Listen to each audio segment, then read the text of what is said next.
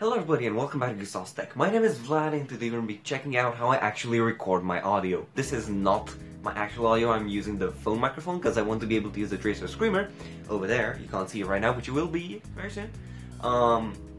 I used that and I had a review and it got like a 2,000 crazy stuff views, right? Madman views for a channel with like 80 subs because it's on my gaming channel, right? So that review got crazy views and a lot of people went out and bought it. And they were like, yes, it's a great microphone, it sounds good, but it actually is quite quiet, which is ironic, it's called the Tracer Screamer. You probably have to scream at it. But I don't scream at the Tracer Screamer, I actually talk in a pretty normal tone, if what I'm doing now is called talking in a pretty normal tone. So you're on a tripod right now, I'm gonna just swing you around, we're just gonna take a look at this, right? So I just sit at a normal distance, this is the Tracer Screamer. I'll just sit like this. And I will talk into the microphone, right? Very normal. Don't talk into the top of the microphone, talk into the side of the microphone.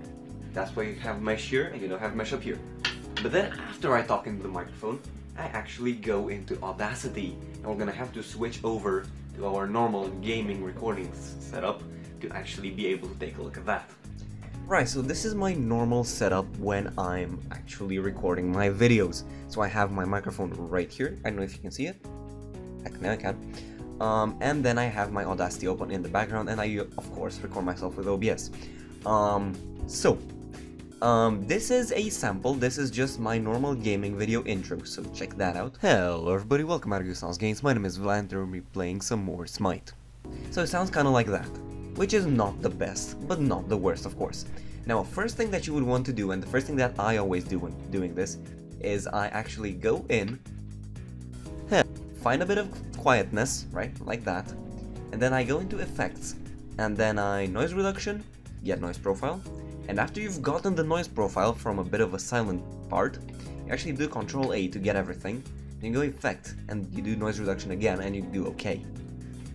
Then, you've removed all of that nasty like buzzing, sizzling, then we're gonna go ahead and select all of it and we want to make it louder, but you don't want to make the whole thing louder. If you want to make everything louder, you could just amplify it, right? And you do amplify it if you want to like, let's say you have a music track and you want to make it louder because you have to edit something with that music track. You would just amplify it. But in this case it's voice, so we want to just have a compressor. Now the threshold you will move higher or lower depending on how loud or quiet your voice is through the microphone.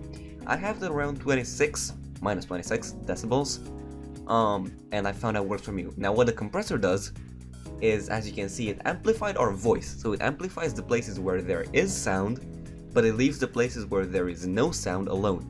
So you just get louder vocals, and not louder like dog barking 50 kilometers away, or like buzzing of the computer fans, right? That's what you want.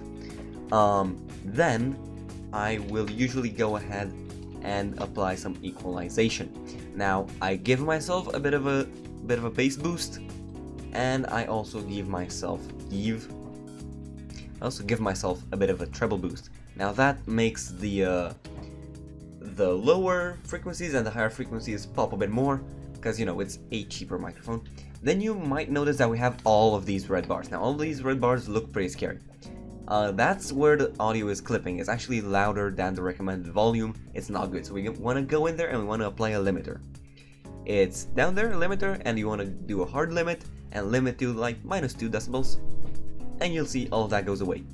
Right, so now one final thing that I usually do is I go in there and you may notice that, yeah, we have some background noise now. You may not hear it, but it's there. To fix that, you would usually go in here, and that's what we're gonna do. We're gonna do noise reduction, we're gonna get the noise profile, we're gonna select everything again, and do the noise reduction, and remove the noise. Now, just to give it a little bit more, make it a bit more normal, make the quieter bits a bit louder, we're just gonna do a normalize, which kind of levels off the volume a bit more, and that's our end product. So now it sounds like this. Hello everybody, welcome back to Goodsauce Games, my name is Vlad and we'll be playing some more Smite.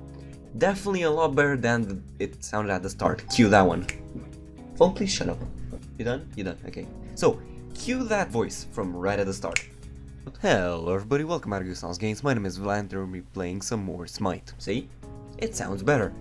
Now it's not like the humongous improvement, but it does sound better, it's cleaner, it doesn't have background noise, It's just a bit more bassy and a bit more, you know, well-defined.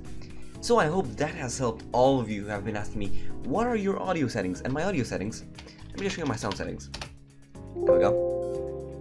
Frickin'... Would you like to re-enable? No.